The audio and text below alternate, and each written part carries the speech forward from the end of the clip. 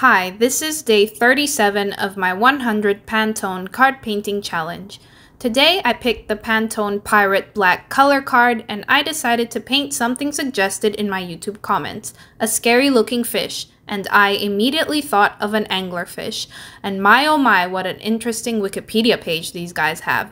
That little stick sprouting out of their heads is actually called an elysium, and that light bulb at the end of it is called an esca. The source of the light is symbiotic bacteria, but actually not all of them light up like that. So there's some anglerfish out there that just have plain old boring fishing rods. Anyway, I hope you like the teeth, a nice contrast to the cute hamster I painted last time.